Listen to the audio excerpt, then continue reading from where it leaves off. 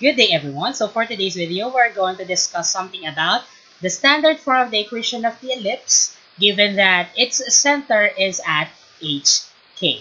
Okay, so let us just have a review that the standard form of the equation of the ellipse, given that its center is at the origin and it is oriented horizontally, is x squared over a squared plus y squared over b squared equals 1. Now, kapag ang center naman natin ay nasa HK, then we would have modification sa ating x coordinate and y coordinate, meaning to say, our standard equation of the ellipse, given that its center is at HK, would be x minus h square over a square plus y minus k square over b square equals 1. And on the other hand, if we have a vertical ellipse, kapag ang center niya ay nasa origin, we have x squared over b squared plus y squared over a squared equals 1. At since ang ating center ngayon ay nasa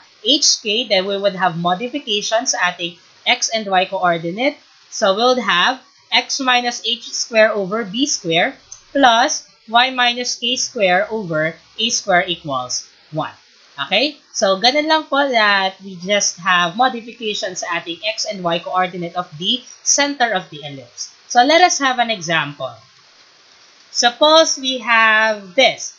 We have the center at 4, negative 3, one focus at 10, negative 3, and minor axis of length 16 units. So, let us jot down all the given. Sabi dyan, our center is now at 4, negative 3, to which si 4 yung ating h at yung negative 3 yung ating k. And then we also given we are also given one of its foci. So focus natin would be at 10, negative 3.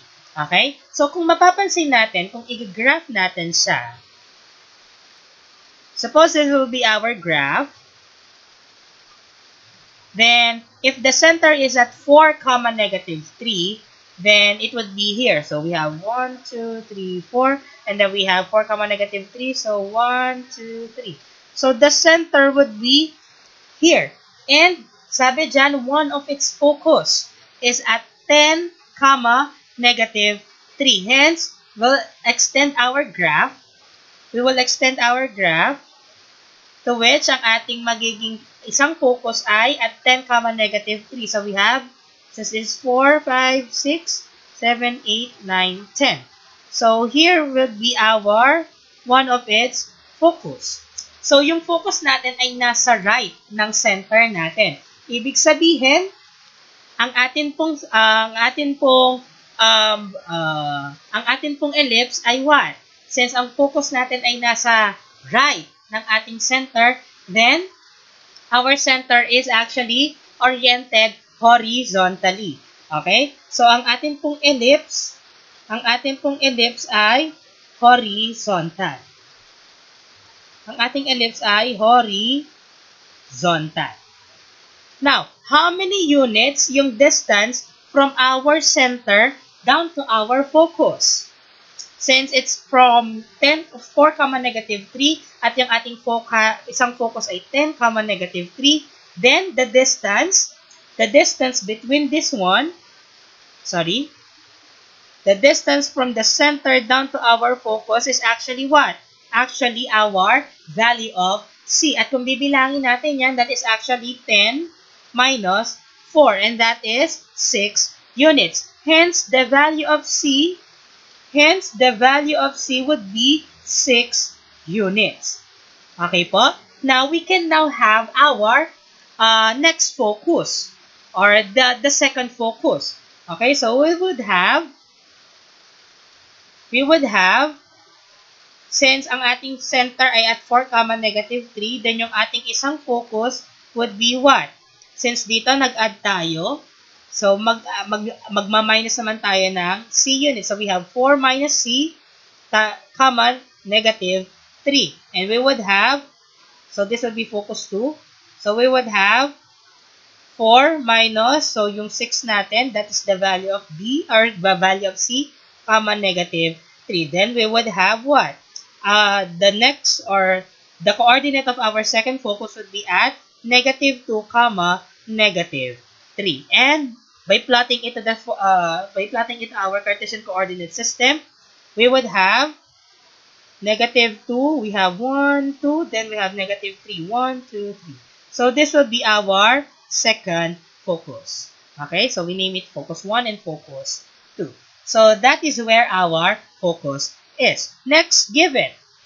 Next, we are also given, sabi dyan, minor axis of length 16 units. So we are given the idea that our minor axis actually contains our co-vertices. Okay? The co-vertices. And if it contains our vertices, then what? So from one co-vertex to the other one co-vertex, then that would be the length of our minor axis. And we all know that our co-vertex is what? Our co-vertex is B units away from our center. Okay? So kung B units siya away from our center, then B units dito, then B units din sa baba. Okay po? Since ang focus natin ay nasa kanan at kaliwa na. Okay? So, ibig sabihin, yung ating length ng minor axis is actually what? If this is B units and this is another B units, then the length of our minor axis would be 2B. Hence, for us to get the value, since our minor axis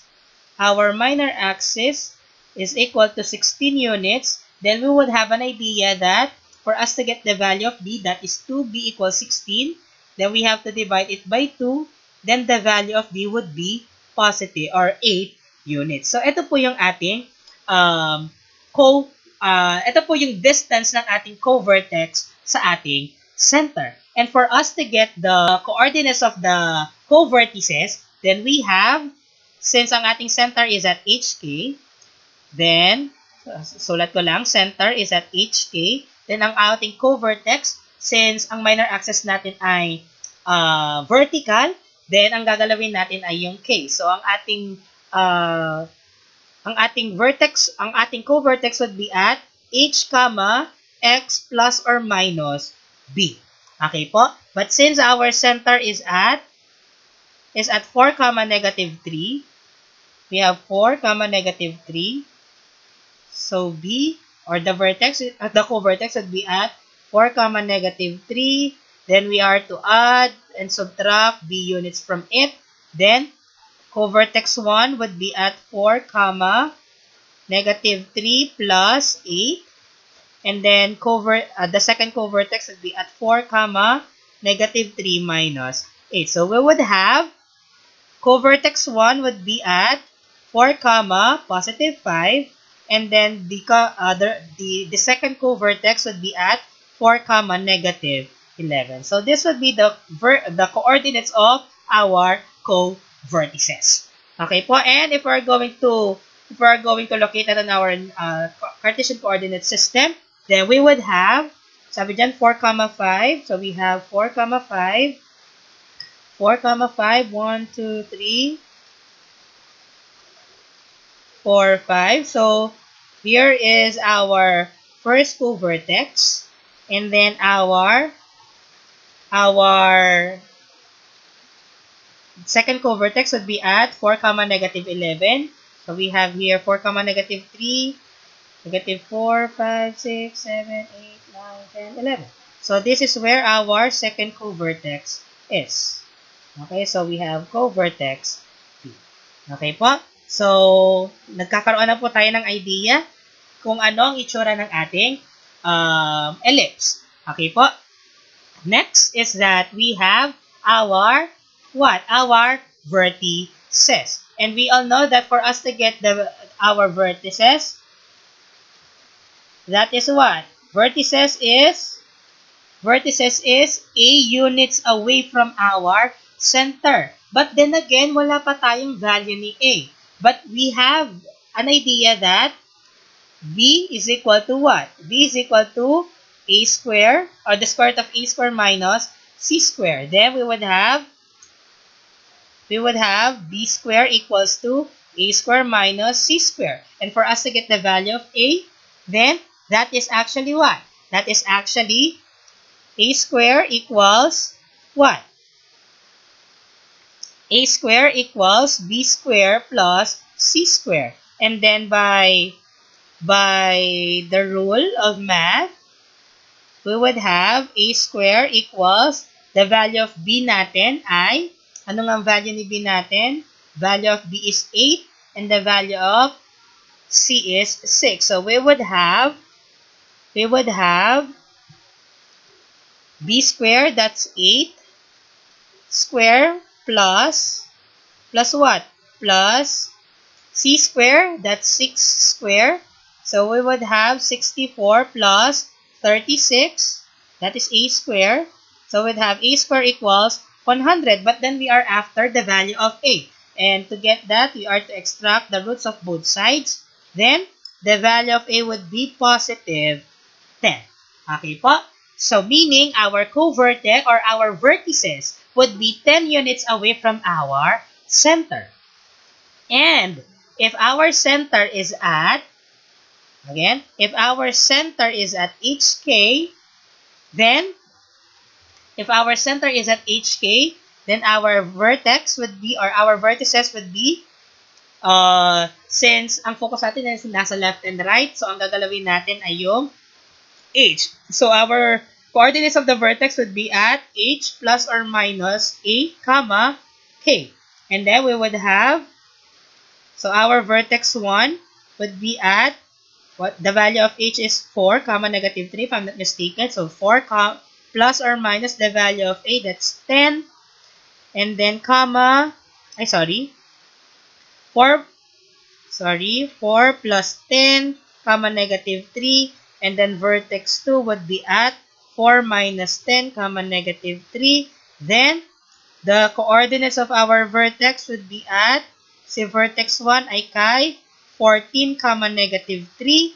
And then, our vertex 2 would be at negative 6, comma, negative 3. So, ito po yung magiging coordinates ng ating vertices. So, 14, comma, negative 3 and negative 6, comma, negative 3. So, let us locate that. So, this is, the focus is actually at 10 na. So, dadagdag na lang tayo ng 4. We have 1, 2, 3, 4. So, this is vertex 1. And our vertex 2 is at negative 6, comma, negative 3. Then, we would have, this is negative 2 already. So, negative 3, 4, 5, 6. So, this is where our second vertex is. And if we are going to have our ellipse, then it would look like this one. Alright, so it is a horizontal ellipse. Wherein our minor axis is, kung nasaan yung ating co-vertices, ito yung ating minor axis, then we would have, ang ating minor axis would be vertical. And then our major axis would be horizontal. But then again, that is just the graph or the sketch of the graph of the ellipse. We are still not given the standard form of the equation of the ellipse.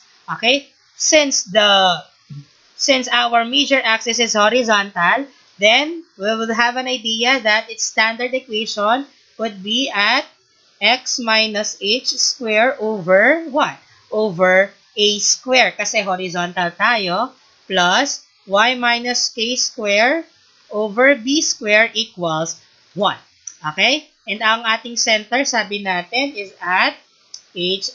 Ang center natin is at 4, negative 3, wherein 4 is our h, and negative 3 is our k, and then the value of our a is actually what? It's actually 10, and then the value of our b is actually 8. And then, we may now plug in the values to our formula. So we would have, that is x minus ang ating h ay 4 square over ang ating a. Ang ating a is actually 10 square, that's 10 square plus y minus ang ating k ay negative 3. So we have negative 3 here. Square over, ang ating value ng b ay 8. So we have 8 square equals 1. And simplifying this, we would have x minus 4 square over, what is 10 square? That is actually 100 plus, or you can actually have it 10 square na lang kung gusto ninyo, plus y minus negative 3, that is actually y plus 3 square over 8 square or 64 if you want, equals 1. Hence, the standard form of the equation of the ellipse would be at x minus 4 square over 10 square plus y plus 3 square over 8 square equals 1. And